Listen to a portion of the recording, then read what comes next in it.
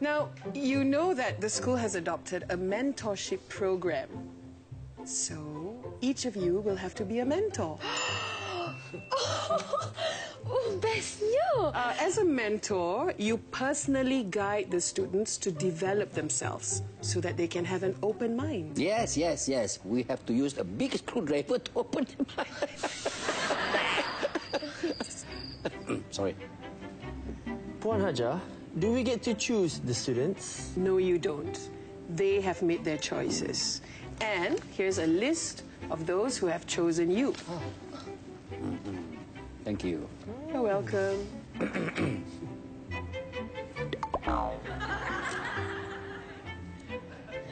It's not fair. Not fair because nobody picked me. Well, the students have made their choices and they have exercised their rights. Puan Hajar. Puan Hajar.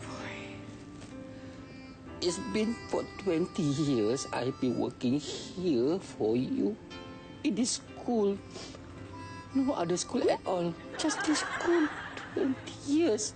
I swear. I swear. 20 years. And nobody picked me. Nobody picked me. Cik Muhammad Saleh, everything happens for a reason. I think it is time, after all these 20 years, for you to evaluate things. Yeah? Excuse me, Puan Hajar. Encik Muhammad Saleh does have a point here. Yes.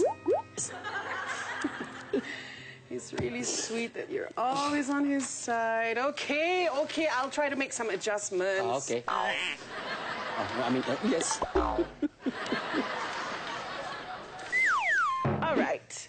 To make the mentorship program fairer, you will be picked at random by your mentors. Okay. I present to you the sorting hat. Wah! Macam dalam Harry Potter lah. That's right, Mazli. Only this one doesn't speak. All right, in this hat are pieces of paper with your names on it. So each mentor will be drawing 2 names. We shall start with Cikgu Ayu. Silakan. Minta-mintalah Cikgu Ayu, minta. Please read the names, Cikgu Ayu. See you soon! And Syafiq. Yes! Lihatlah dunia, lihatlah dunia.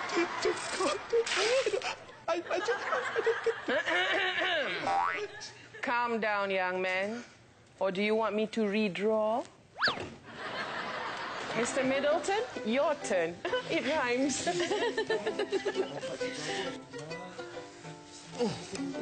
Oh, here you go. Okay. I've got Honey.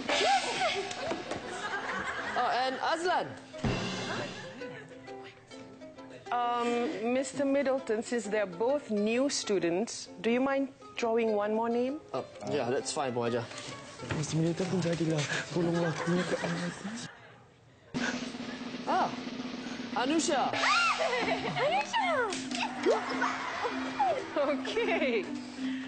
All right, Encik Muhammad Saleh, it's your turn. I'm so excited. I know they can't wait for me to pick them. Okay. What are their names, Encik Muhammad Saleh? The first one, Jimam. Are you okay? And the second, Mazli.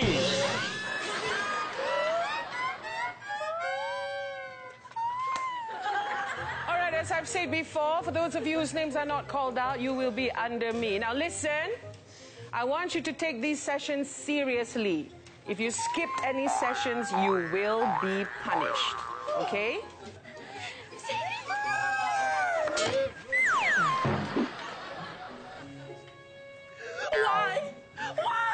Why me? Why did the head choose me? Oh, why? Why not? Mungkin ada hikmah Cik Muhammad Saleh tu jadi mentor korang.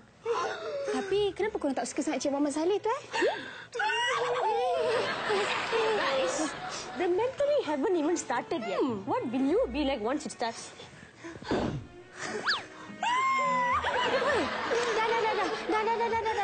Dah. Okay, we have to go now for our session with Mr. Middleton. Mana Lan Tak nampak dia pun. Takkan dia tak datang kot? I asked him just now to join us. But he said lantak lah. Lantak lah. Aslan and Mr. Middleton are just like chicken talking to duck. One quack, quack, quack, quack, quack, and one. I hope Lan comes. Or else Puan Hajar will quack, quack, quack and poke, poke, poke on him.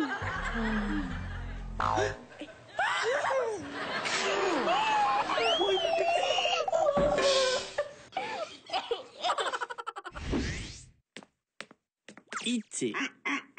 Ayam. Oh, hi.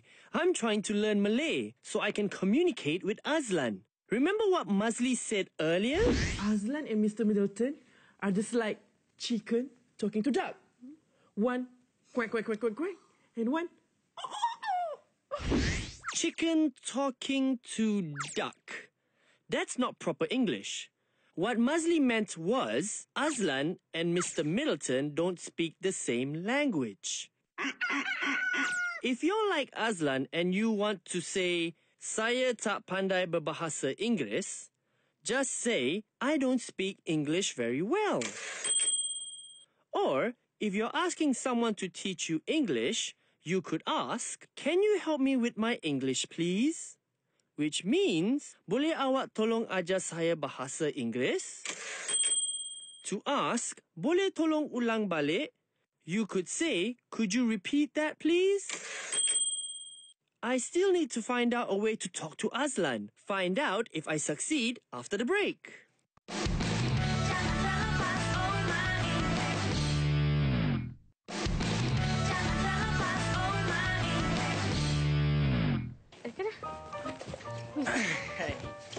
Oh, boy. Oh. So, macam mana? Seronok lah jadi menti Cikgu Ayu. Oi, best gila.